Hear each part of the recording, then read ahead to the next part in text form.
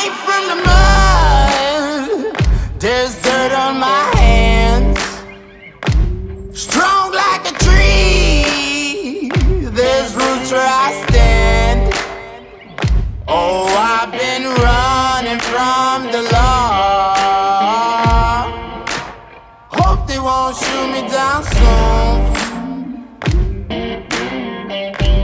Yeah, one of the biggest things that we see from a lot of people, you know, like they'll come for their initial bike fit here and we'll fit them with a road bike, and I'll say, okay, well, let's get some clip-ons on, and they go on the clip-ons, and generally speaking, everybody loves first ride. You get like this speed. You probably get like 2 miles an hour just from a set of clip-ons. Then it's like time trial bike is obviously going to be the next thing, isn't it? And what bike do I buy?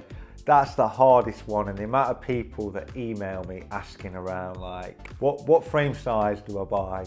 And this is like endless, so many out there now.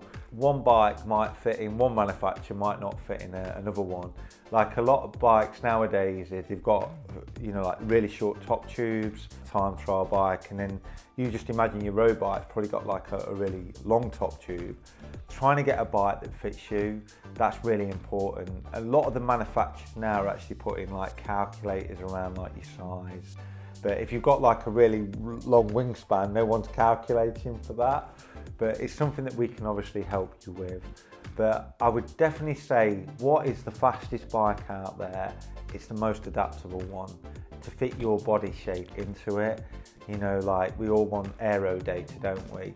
But it's the configuration of athlete and bike that's important nowadays. So, you know, like if you're getting fitted to this bike, you want it to be adaptable. And that's where we are restrictive around like a lot of the new front ends that are coming out. They're integrated into the bike, but what you generally seeing is that they're too short for most people, especially like for triathletes, because a lot of them, they'll struggle with like shoulder mobility and rotation. You know, like they'll come out of the swim and they've got like these burning shoulders, and they're on like these really short bikes and they can't get aero. But ideally, you are going to gain just going from your road bike to your time trial bike, and there's parameters that you've also got to think about, like, I don't know, say you look at your road bike, the layback of the saddle is going to be a lot more. It might be, depending on who's fitted it, it could be between like 5 and 9 centimetres behind like the bottom bracket, and the reach is going to be totally different.